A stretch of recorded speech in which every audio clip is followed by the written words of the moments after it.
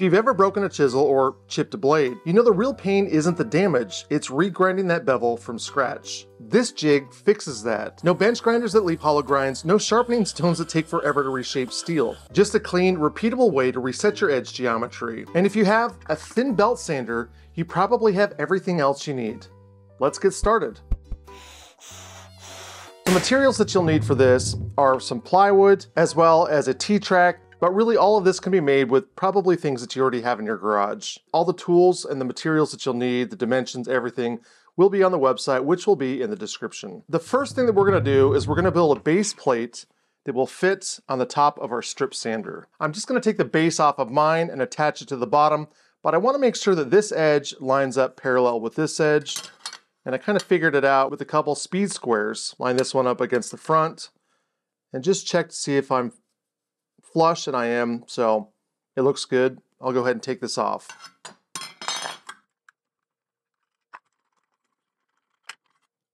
I want to measure in 3.5 inches on one side.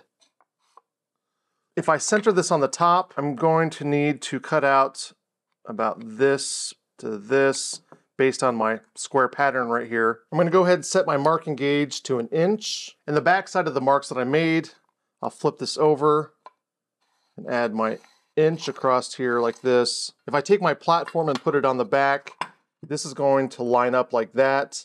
So what I need to do now is to center this on this block, and I think it's about 1/2 inch on either side. And with this set in place, I can add a mark, and this is what I'll be needing to cut out in order for this to slide on top.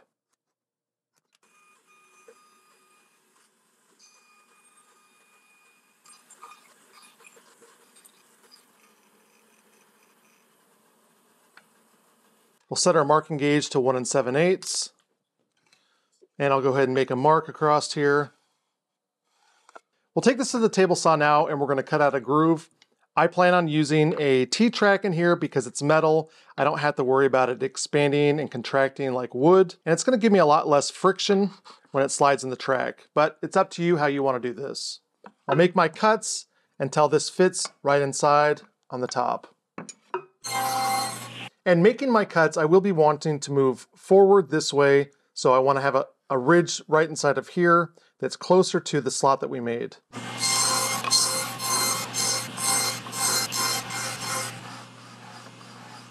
With my prototype, you can see that I've added some strips to the bottom of this, and it just makes it easy for me to be able to attach it like that.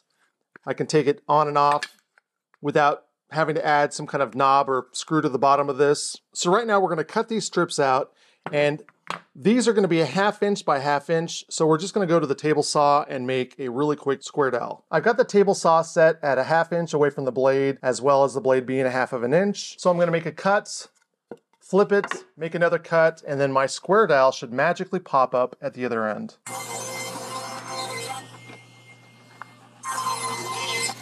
Sometimes it pops out, sometimes it doesn't, but we've got an exactly 1/2 inch by 1/2 inch square dowel. To trap the square, I'm going to make a mitered angled box, but you don't have to do this. As you can see with my prototype, I just kind of attached pieces around it and it worked fine. If I check to see how well I did, I actually didn't do too bad. I need to glue this now. I've added a rubber band around the entire thing, and I'm going to try to sneak some glue in, just let it sit here before I do anything else.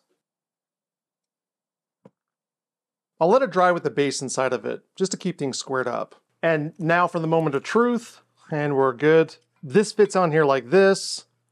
This will go right over the top. Now the most important part of this is obviously going to be the front. These two pieces have to line up together. On the front, they need to be flush. I'll add a little bit of glue to the top. Again, the most important part is going to be this front end here. We'll come back in a little while and take these off, and we'll check to make sure that I did everything right. Now with everything cut out, and I did need to move over just a little bit because it wasn't fitting right, this fits on and it's ready to go. My track slides in here, and we're ready for the cradle part. The cradle consists of 3 parts. We've got the fence, we've got our back supports here, which are at a 25-degree angle, and we've got what we'll rest our blade against. I'm going to set my marking gauge to 5/8. Now I'll set this to 1/2 of an inch, and I'll draw a line that intersects it. To add my last mark, I want to take the widest blade that I have, and I need to add that to the inch for my belt. My widest blade is 2 1/4 inches, belt's an inch, so that makes it 3 1/4 inches, but I'm gonna jump up to 3 1/2 inches, and because I started at 5/8 inches over here, I'm just gonna round it to 4 inches total. And this is my opening right here that I need to cut out with the bandsaw.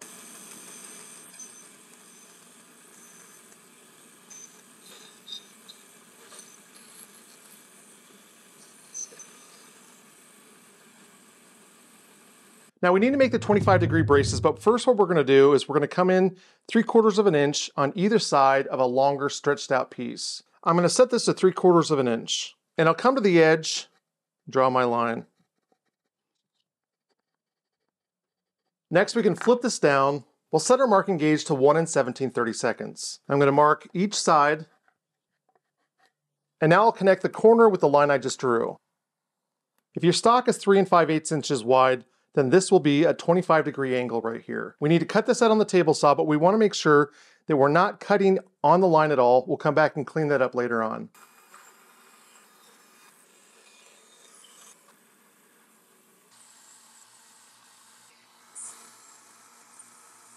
My pieces are going to line up like this, but I don't want to have this giant corner on the end, so I'm just going to cut it off now. Now the nice thing about plywood is that it's always oddly stacked. So this piece has 11 different layers in it. So what I can do to find the exact center is just count in 6. And this one here is going to be my center. Right there. If you've ever worked with plywood, you know that drilling into the edge is the worst way to attach something. But in this situation, I'm kind of stuck. So I'm going to use a little bit of a wider bit where the threading of the screw just barely reaches over.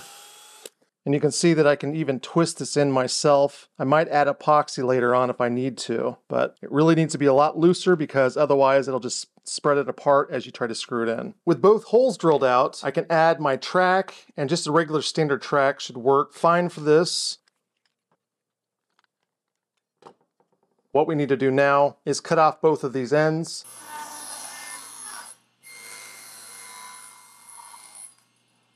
Now I need to glue my fence to this, but the problem is that this is a very difficult angle to actually clamp down.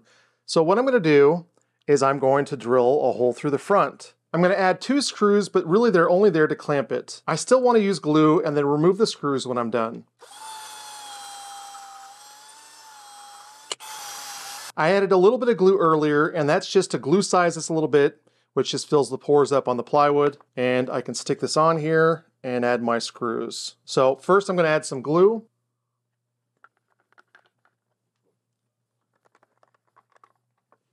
We'll give this some time, come back, and we'll add our last final strip. While that's drying, I'm going to come back to this piece, and I want to cut off each end so that this is square. But I want to make sure that I have a little bit of meat on this, so maybe about 1/8 of an inch from the corner to where I cut it. That's the first piece. On my second piece, I want to go in about 1/2 of an inch and do the same thing. So I've got these 2 pieces, which I'm going to save for later, and they're very important.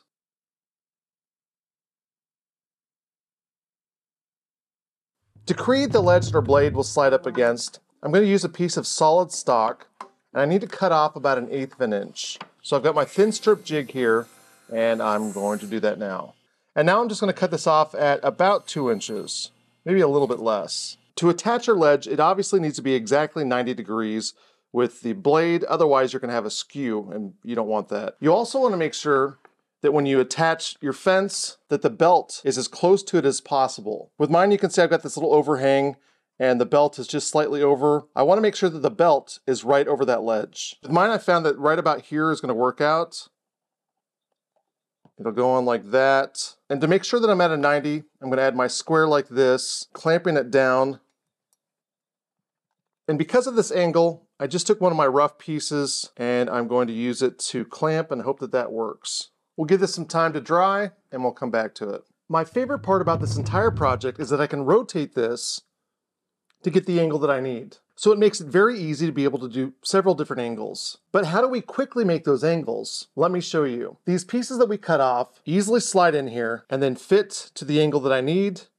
And then I come in here and I lock my table and I'm ready to go. It's really that simple. So right now I'm going to show you how you can make these set pieces. It's very, very easy. So we're going to go back to the original pieces that we cut off from the other piece, and we're going to go to the smallest piece here. Just like before, we're going to go to 1 in 17/32, and then add our mark.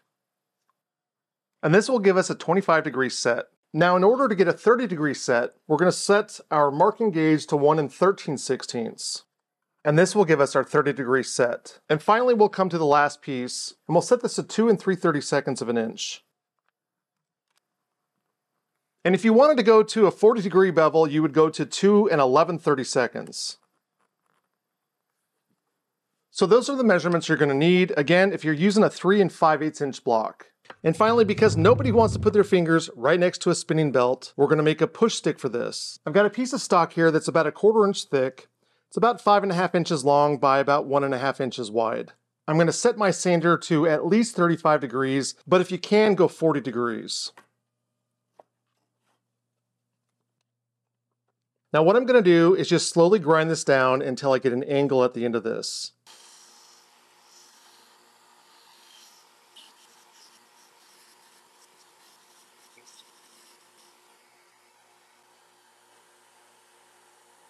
Now when it's time to use it, this will slide right up next to our blade. You'll use it by putting pressure on this side and then using your hand to slide it on this side. But let me give you a really quick demonstration. To get started, we need to get a few things ready. First, grab a bowl of water or a damp rag. You'll be checking the blade's temperature regularly and cooling it off between passes. Second, this piece of metal back here, which is called the platen, needs to be parallel to the front edge of our table. I've taken off the belt so that I can use a couple squares to check to make sure that it is parallel. If yours is not parallel, there should be a couple screws in the back that you can loosen to move it around, and then make sure that you tighten it up really good. After that, we'll slide the belt back on. When the belt does go back on, make sure that it's flush to the platen in the back. As for the abrasive, I'm using an old worn down ceramic belt. It's seen much better days, but that's what makes it perfect for this. It still cuts, but it doesn't leave deep grooves, and I'm going to have to polish out later on. So the finer or more worn your belt is, the better it will work for this kind of bevel reset. You have to remember that we're not trying to reshape the blade quickly. We're trying to do it accurately and cool. If you push too hard, you'll not only generate heat, but you'll flex the table or jig slightly, and that can throw off your geometry. On my belt sander, the table slides front to back.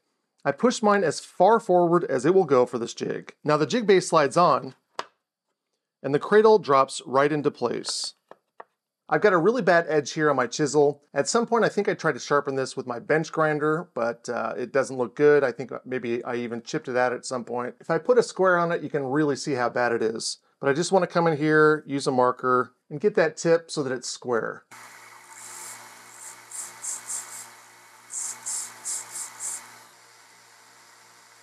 Now I'm going to mark the entire face with a marker because I want to watch to see what I'm removing. And now before I do anything else, I'm going to set this at 30 degrees, and that's good right there.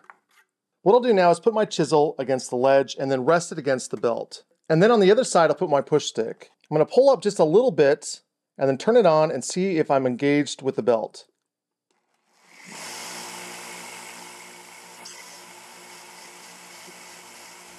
Now I've already done it a little bit, and you can see that I'm starting to work my way up the blade. The edge is not too hot right now, so I'm not really worried about it. I'm going to keep going.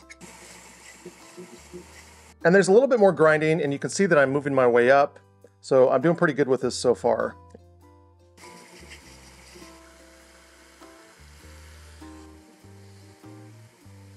And here we go with our brand new angle. I'll bring up the before so we can compare this. But this is a really good looking blade. Of course, this is not quite done yet. I'll leave a video at the end of this video so that you can watch a method that will get you a razor sharp chisel. Thank you so much for watching. Let me know how you'd improve this in the comments. I'm always learning too. Huge thanks to my patrons who help make things like the website make sense. Don't forget to check it out. You'll find all the dimensions and details in the descriptions. And remember to keep making things.